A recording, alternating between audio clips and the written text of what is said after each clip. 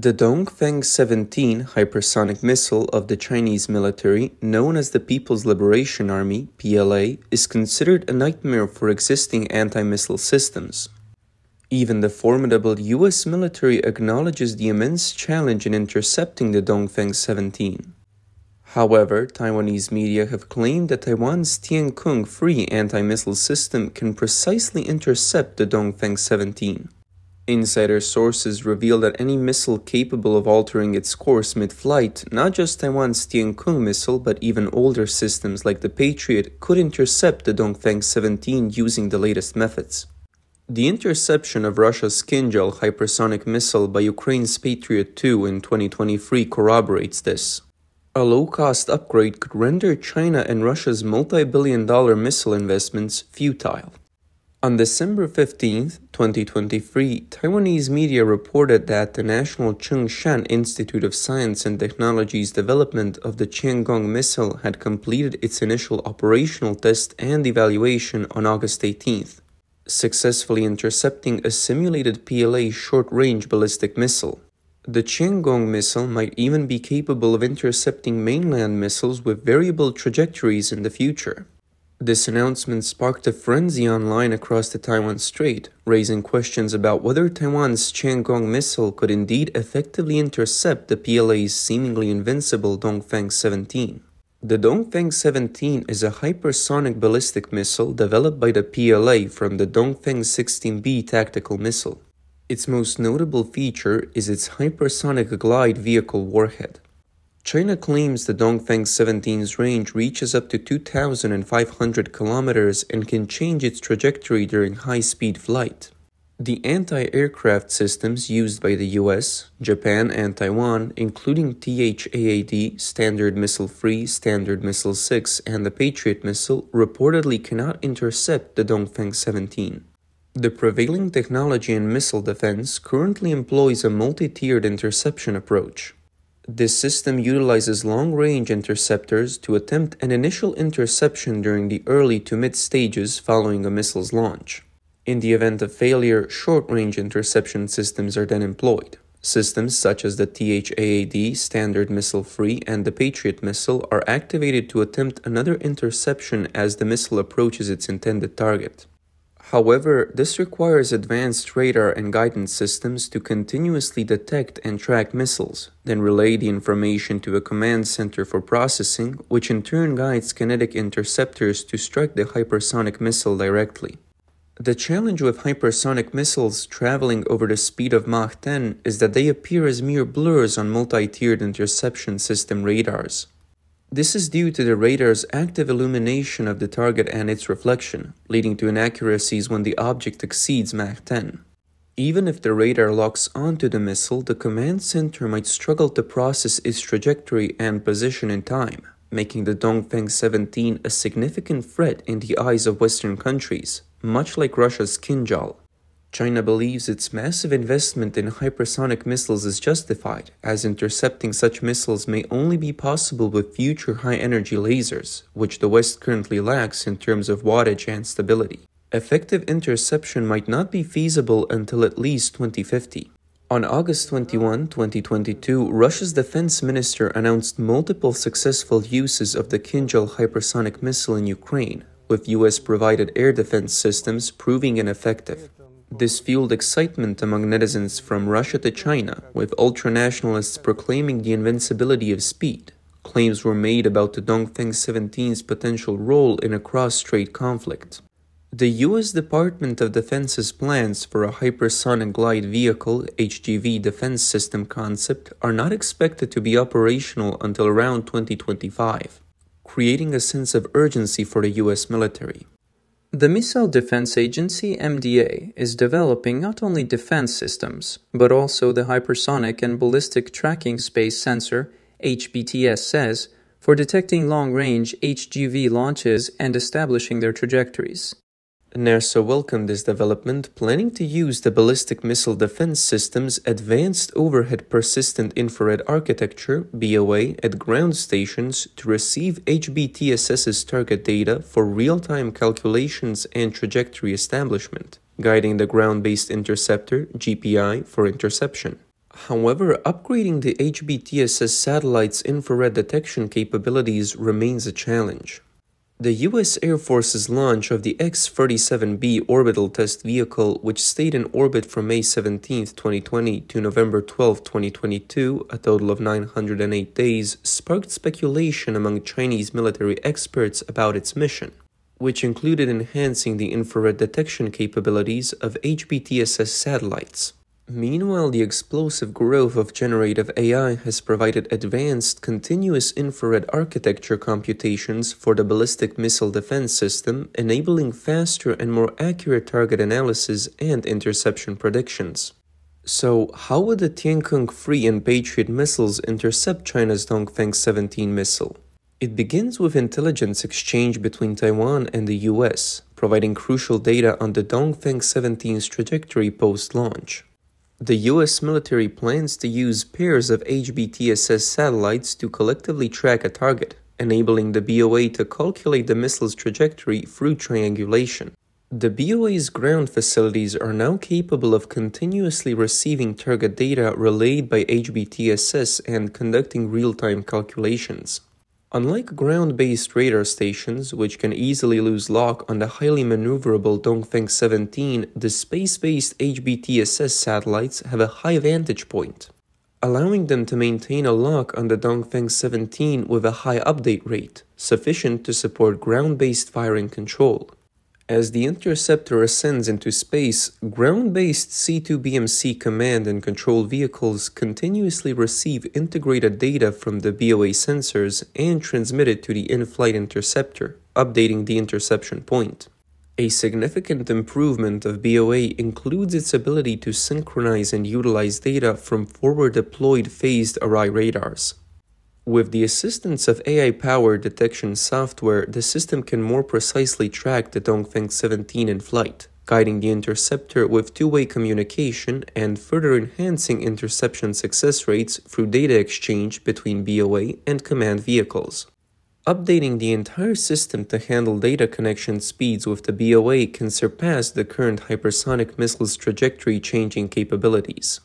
The US selling BOA access to allies could be highly sought after by many arms manufacturers.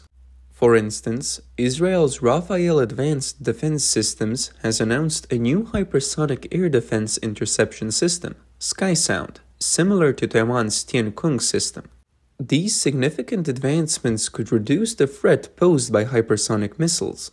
This significant military technology development was immediately deployed to Japan. In March, U.S. MDA Director Vice Admiral John Hill confirmed that the U.S. is collaborating with Japan to develop a new GPI, specifically for intercepting hypersonic missiles in their glide phase. As reported by Japan's Yomiuri Shimbun on August 13th, this collaboration has been finalized.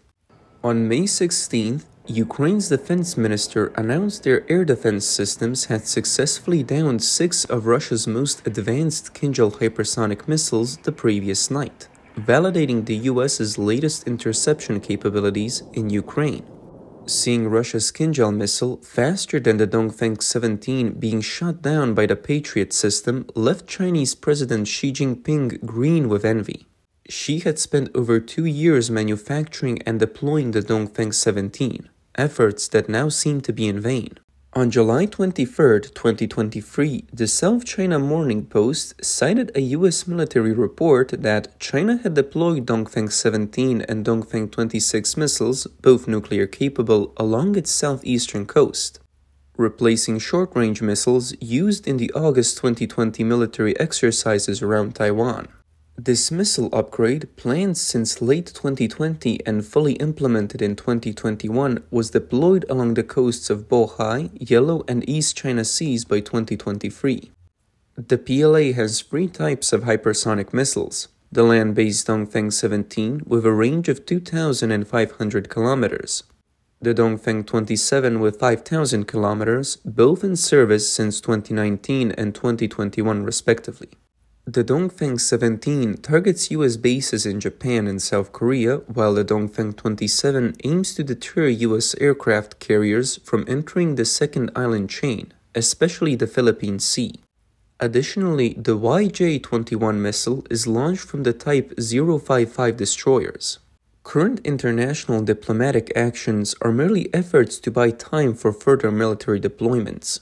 Once complete, conflict seems inevitable, with the PLA's thousands of missiles likely striking first.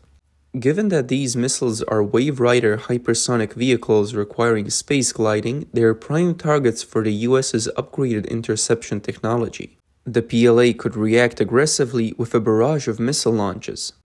To counter such a missile barrage, intercepting them during the glide phase alone is insufficient. Preventing the missiles from launching is crucial. There was a near incident, but the perpetrator remains unclear. Last year, a report from Northwestern Polytechnical University garnered widespread attention.